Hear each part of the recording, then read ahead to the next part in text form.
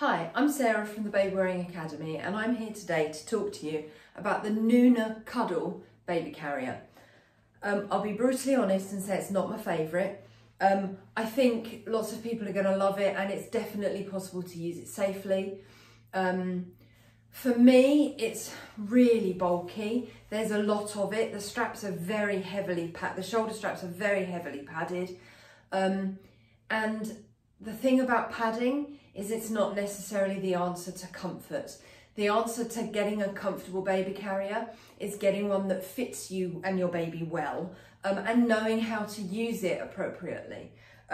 So sometimes extra padding can just make it harder to get a better fit. I mean, some people are going to love it. I think it's not cheap. They're about 150 quid. And I just think for 150 quid, there are a lot of carriers out there that personally I prefer. That is a personal opinion. But yeah, the waistband is quite nice and soft. It's not overly structured. The shoulder straps are very structured. But yeah, that's a personal preference thing. So in terms of using it, I tend to find that leaving the back clip done up means I don't have to reach it while it's behind me. So leaving that done up, I've got it tight enough so that if I fold those shoulder straps as much as I can and put those on my body so they're in the midpoint on my shoulders, this strap is taut across my chest. If I were to make it any looser, these shoulder straps would be off the edges of my shoulders, and once I've got the carrier on, they're not going to do me any good. So if you're sharing this carrier with somebody, you might find that this is the piece that needs to be adjusted between you. So do it up, fold the shoulder straps, put them on your body. You want this strap to be taut across your chest. You can then chuck the whole thing over your head, a bit like a t-shirt. That means you never have to reach that clip behind you to get it done up. It also means you can wear it relatively low. Can you see here, it's got piping, so it will move up and down on the shoulder straps. You want it to sit relatively low rather than up on the back of your neck. Lots of people wear back clips up on the back of their neck because it's the only place they can reach to do it up. If you leave it done up and chuck it over your head, then you don't have to reach it to do it up. Before I do anything else, let me show you. Then find your waistband. Pick your waistband up, put it on your natural waist. You don't need it down by your hips. If I were to wear this down here, it's going to make my back clip ride up my back, but also it's going to put the baby's head too low on my body. I want the baby's head to be on the firm part of my chest, above my breast tissue, above any squishy bits that you might have. You want your baby nice and high on your body. So you're going to get that waistband, pick it up, put it around your natural waist. You've got a fluffy bit of Velcro, wrap the fluffy bit round you so that it's level with the floor. You don't want it down like that. You want it nice and straight. And then I can just put my hand through the carrier, hold that fluffy bit still, find the scratchy end, wrap it round and stick it down.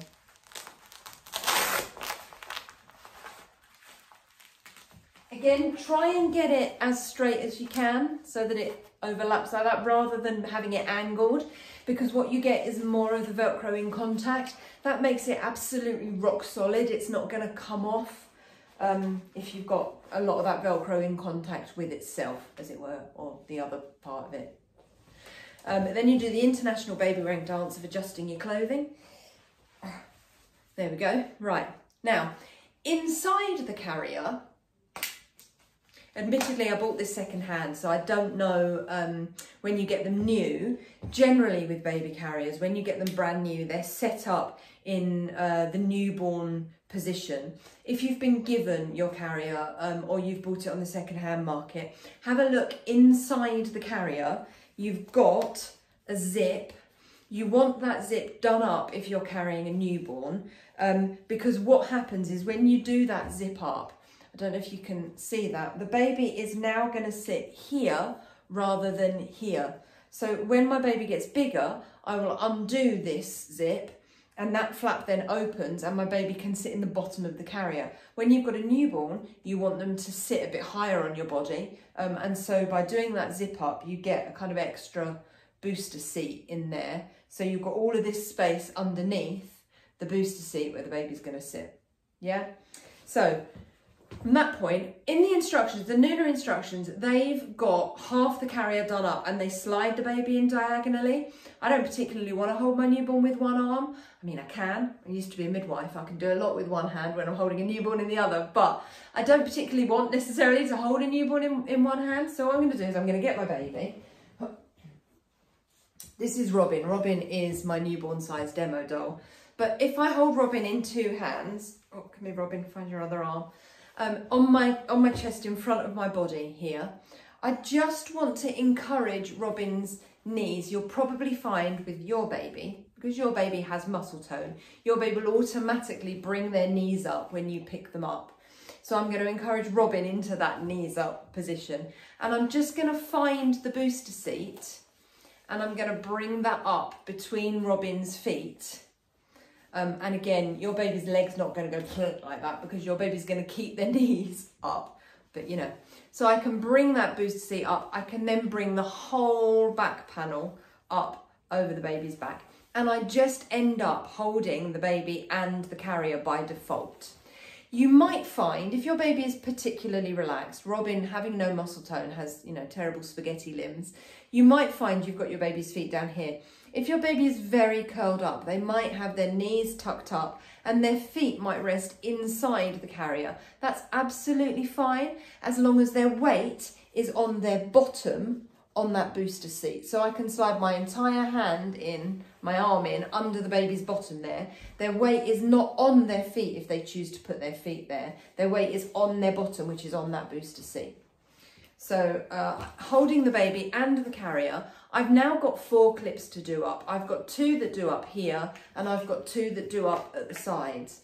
One of the things about the Nuna that is nice is they've got magnetic clips. So when you take that clip and just offer it up somewhere near the buckle, it just does up. That's quite handy. So one on that side, one on that side. There you go. And then same down here. Where is it? Haha, there it is. So make sure your baby's hand is up near their face somewhere. What you don't want to do is trap your baby's hand under the buckle, because if they wake up, they're going to want their hands. So hand up near their face, find the buckle, clips into it. It's magnetic, so it really does do itself up, which is lovely. What I'm then going to do is I'm going to tighten. So I've got 2 straps here and then I've got 2 down here as well. So tighten, just pulling towards the floor. Same on this side, down towards the floor. And then the sides, I want to find the strap here and I'm just going to pull forwards to tighten. I'm not going to over tighten on that side because I want to be able to reach this one as well. And then I'm going to tighten on that side. There we go. Right. Last thing to do, if I put my fingers on the baby's knees, I can slide my hands up inside the carrier and hold the baby's pelvis. So I've got my fingers behind their bottom and my thumbs in front of their hips. And I'm just going to tip their bottom in towards me. So tuck their bum under. What that does is it transfers the weight onto the back of their bottom. If you think about the difference between perching on a bar stool and lounging in a deck chair, you want to encourage your baby into that deck chair sort of seat. And again, Robin's got really loose limbs, so you might find your baby's knees are right in front of their hips and their feet are right up inside the carrier, and that's absolutely fine. But Robin's just like, so we've got your feet down here. But by tucking their bottom in towards you, getting their weight onto the back of their bottom, so think deck chairs, not bar stools, what that does is it helps to curl the baby in towards you. And when they're relaxed, they're just going to rest their head on your chest. You might find that when you put them in the sling, if they're nice and awake and alert, I mean, honestly, you put them in the sling, they may start shouting at you.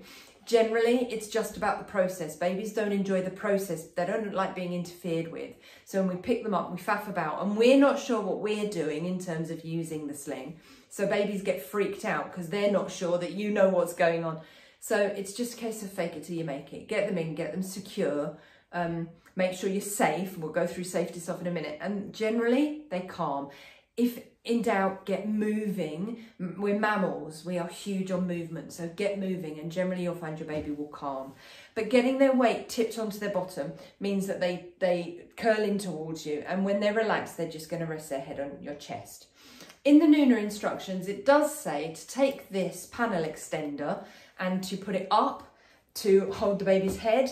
Honestly, I don't want to do that. I don't really want the carrier to come any higher than the nape of my baby's neck because I want my baby to have the ability to throw their head backwards, turn around and face in the other direction. If I have plastered their head to my body by doing up these buttons, then they don't have that ability. So I'm going to leave that down.